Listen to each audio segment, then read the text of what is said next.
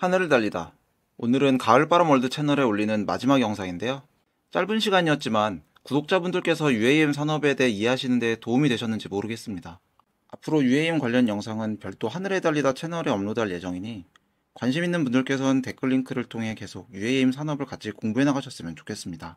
이번 영상은 지난번에 이어서 조비의 6월 20일 발표 내용에 대해 좀 더 깊이 알아보는 시간을 가져보려 합니다.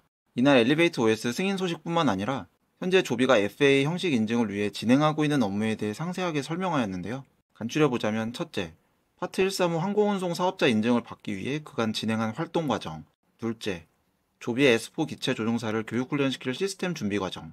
셋째, 기체 유지 보수 방식과 보수 인력 교육 방안. 이러한 내용에 대해 조비의 운영 책임자인 보니시미가 설명하는 인터뷰를 보실 텐데요. 보니시미는 2020년 우버에서 조비로 합류하여 에어택시 서비스 운영 개발을 책임지고 있습니다. 지난 영상에서 OS 설명을 진행한 개발 책임자인 에릭 앨리송과 협업하여 에어택시 운영 서비스를 총괄하고 있는 담당자로 보시면 될 것 같습니다. 그럼 영상 보겠습니다. Now let's look at our checklist in detail and map Joby's progress to date. Up first is the air taxi service. The foundational requirement for operating any type of airline or air taxi operation is an air carrier certificate. An on-demand air taxi service like ours must be operated under Part 135, which is a different certificate from the ones used at large airlines who are regulated under Part 121. Getting a 135 air carrier certificate is a 5-phase regulatory process that involves writing and submitting numerous manuals detailing the processes and procedures your air taxi operation will follow. When I joined Joby, we very quickly came to the conclusion that we should build our air taxi operation from scratch rather than buying an existing Part 135 operator. Building it yourself allows you to develop procedures specifically relevant to the unique nature of the operation you plan to do, rather than adopting procedures and manuals written by others that would not be relevant and would require extensive rework to be successful. So we completed the 5 phases, writing more than 1,000 pages of manuals, and received our Part 135 certificate in May of 2022. For 2 years now, we've been flexing the muscles of our air taxi operations using the aircraft right behind me, a Cirrus SR-22, which is an aircraft that can be operated with 1 pilot and 4 passengers, just like our Joby aircraft. We're using this aircraft to test different types of operations and our software integrations. A couple of examples of what we've done with our Part 135 over the last 2 years include running an internal shuttle service for team members between our sites, bookable via an early version of the Rider app that allows for on-demand, by-the-seat booking.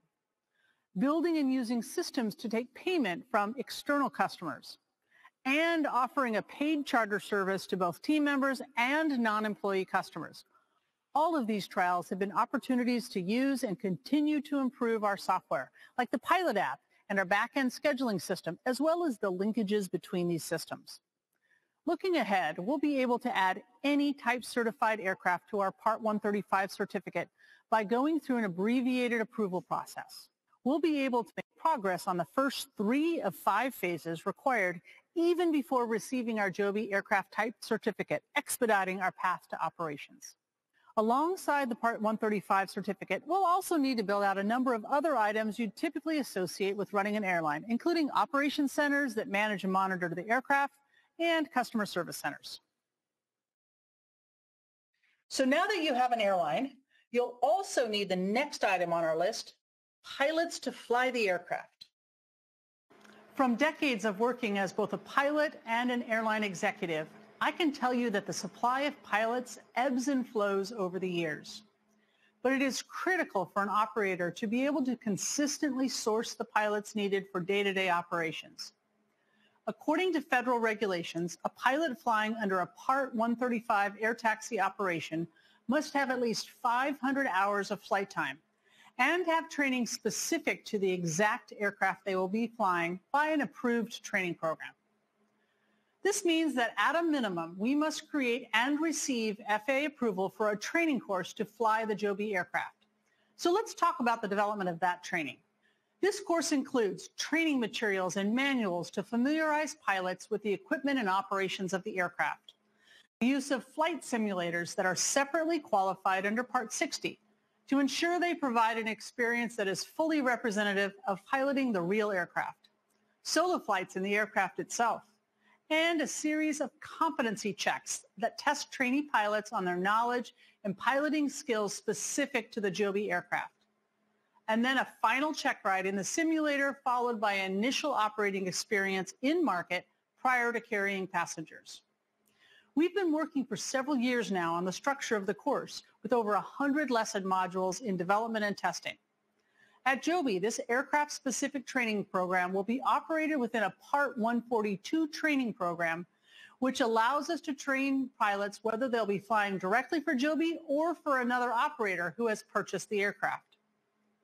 Our relationship with the Department of Defense has been a huge help with the development of our training, as we've been able to go through the course with numerous DoD pilots to get feedback on the clarity, quality, and flow of materials. Last year, we had 4 DoD pilots fly the Joby aircraft remotely after completing an initial version of our training course. In total, 10 pilots have now flown the Joby aircraft through full transition. We've also completed more than 100 flights with a pilot on board the aircraft. And with our final FAA-approved course, we expect to be able to train commercial airplane pilots to fly the Joby aircraft within roughly 6 weeks. This is very similar in content and duration to the type of training an airline pilot receives when they learn a new aircraft. And it's a sort of program I've experienced many times in my career. Now, the real long lead item here, though, is the flight simulator. Anyone developing a single pilot air taxi will need to use high-fidelity immersive flight simulators before pilots can fly the real aircraft in commercial air taxi operations. The regulations allow for training in a Level C full flight simulator. These are extremely high-tech, full-motion, 6-axis devices that replicate the aerodynamics, systems, controls, and motion of the aircraft. They also give pilots a full field view that very accurately replicates the real environment in real time. This allows for operation of the simulated aircraft in a full range of realistic scenarios through the entirety of its flight envelope, providing a training experience that's as close to flying the real aircraft as you can get without actually being in one. These simulators must be qualified by the FAA according to requirements laid out in Part 60. And to be clear, the development and approval is a multi-year process. We expect to perform hundreds of tests comparing simulator data to real aircraft data to ensure the simulators will meet FAA requirements and actually simulate our aircraft. In March of 2022, we announced a partnership with CAE to develop these simulators, and we've had steady engagement with the FAA on the qualification plan, leaving us on track to qualify the Level C simulator prior to commercial operations in the U.S. For our initial commercial operations in Dubai, we'll use a fixed-base version referred to as a Level 7 simulator, which will be delivered by CAE next year. This training course and the simulators to go along with it are table stakes required for us and anybody else to train qualified commercial pilots to fly an evtol aircraft. But where are we going to get the pilots? We expect our initial several years of operation will be staffed by pilots with experience in airline or military flying who've decided that they want to live and work in the same region and be home every night. However, we know that to scale, we will need to develop our own pilot training pipeline. There are 2 types of training programs for new pilots, Part 61 and Part 141. Part 61 is unstructured, not reviewed or approved by the FAA, and is less efficient than the more rigorous FAA-approved Part 141 programs. Like other training programs we've described, there is a long lead time in building out FAA-approved pilot training programs, and we're well on our way towards initial certification of a Part 141 pilot academy. While this may not be an absolute requirement to launch operations, we're very proud of our work in this area, and we believe it will be very important to scaling our future operations and broadening access to becoming a pilot.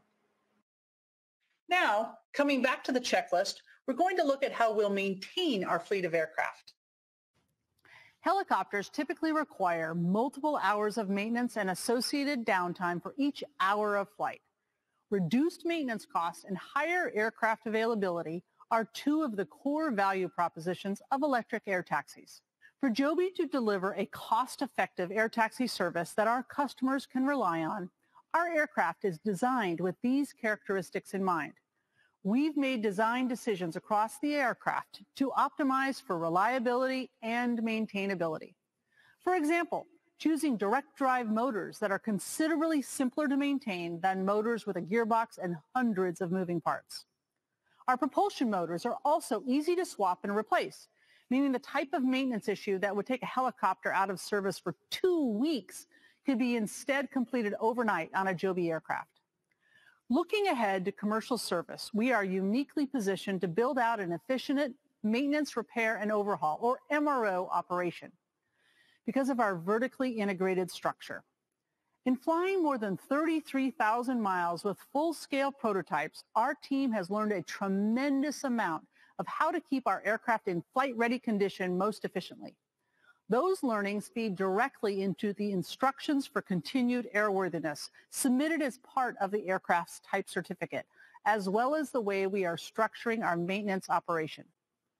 To be able to carry out all needed MRO activities and do them at dedicated bases in our target markets, we applied for and received our Part 145 Maintenance Repair Station Certificate. This was a multi-year process that involved drafting and submitting hundreds of pages of manuals, just like the Part 135.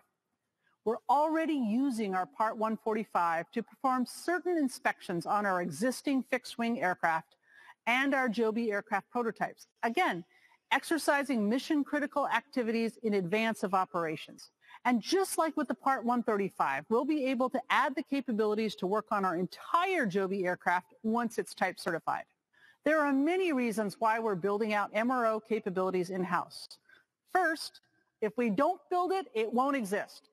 We're the only team in the world right now that knows how to maintain our Joby aircraft. Without an MRO, we can't launch operations. Second, quality and safety. We've developed and implemented FAA-compliant quality and safety programs as the foundation of our 145 repair station that meets our high company standards.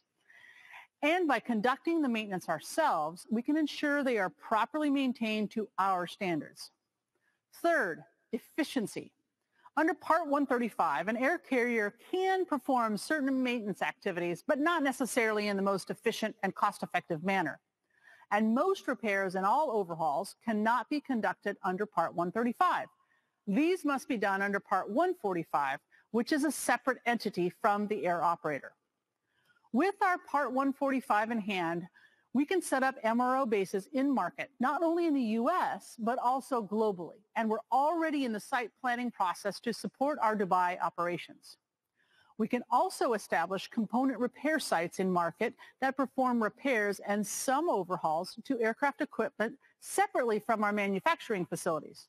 Importantly, this capability, along with the overhauls and parts from our manufacturing division, allows us to offer valuable support services to any operator of our aircraft. Having integrated systems between the OEM, operations, and maintenance organizations also brings added benefits. We're already developing tools that continuously monitor the health of aircraft systems based on operational flight data. These tools can reduce unscheduled maintenance events through predictive maintenance programs, something that's only possible with integrated systems that allow data to flow from the operations to maintenance in real time. Finally, workforce development. With our Part 145, we're able to build a pipeline of talent by training and certifying maintenance repairmen who become experts in specific maintenance procedures. They then rotate through our Part 145 operation using holistic experience and eventually becoming licensed A&P line mechanics who will work on our aircraft in the field. There are currently no training programs for mechanics on evtol aircraft or electric propulsion in general. So we're developing these programs in-house for our mechanics. And I'm proud to say that we received a $1 million grant from the FAA to support this program. 최근 조비의 주가는 5불대에 머물고 있습니다. 이번 주 아처가 3불에서 3.6불까지 반등해주면서 같이 힘을 내주었는데요. 일일 변동폭은 크지만 월별 추이로 보자면 4.8불대에서 계속 지지선을 구축하고 반등을 해주는 모양새로 심리적인 기대감이 5불 이하까지는 허용하지 않는 것처럼 보여집니다. 오늘은 조비가 FAA 형식 인증을 위해 진행 중인 업무 과정에 대해 알아보았습니다. 단순히 진행 성과만 보던 것보다 훨씬 인증 작업이 광범위하고 심도 있는 업무라는 것을 알 수 있었는데요. 올해까지 FAA 형식 인증 절차가 마무리된다면 조비의 사업 모델이 구체성 있게 드러나지 않을까 기대가 됩니다. 궁금하신 점은 댓글로 알려주세요. 감사합니다.